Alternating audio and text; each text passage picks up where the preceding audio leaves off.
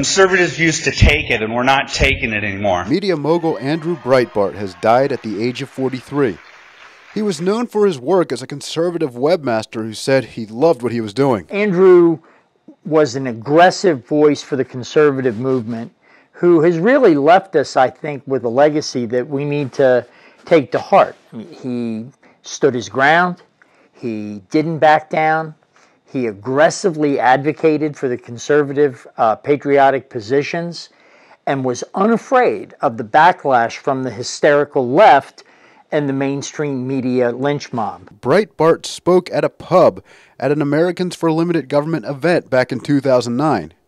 The main topic was the liberal media. The problem is that Bill Maher, The View, Ellen DeGeneres, Oprah Winfrey, every single pop culture arbiter, David Letterman, I could go down the list. They rigged the game so that they win on the media. Over 40 years of that dominance and the conservative movement following Paul Weyrich's "we lost the culture war," let's not fight it, let's not engage in it. That's why we're in deep peril. In 2009, the Republican Party seemed almost confused.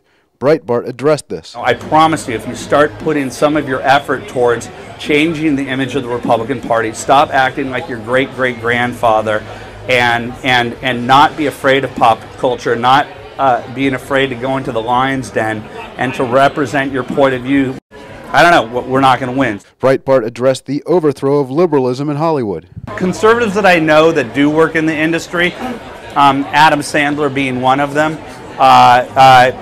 they don't make conservative movies. I mean, every now and then they get a little jab in there. I'm not looking to create Ronald Reagan, the epic movie. We have to learn how to be entertaining and to play the game the way that they play the game. They play it incredibly well. ALG President Bill Wilson says the fight in Hollywood is not something that's already lost. It's only been in the last 30, 35 years that Hollywood has changed from an entertainment industry into a political industry. We're going to hold you to the same standard that you hold to us, which is an impossible one, and you're going to have a hell of a time in 2012. Breitbart's ability to be a conservative who knew how to play pop culture was unique. His fans will remember him as someone who fought tough fights because he believed in what he was fighting for.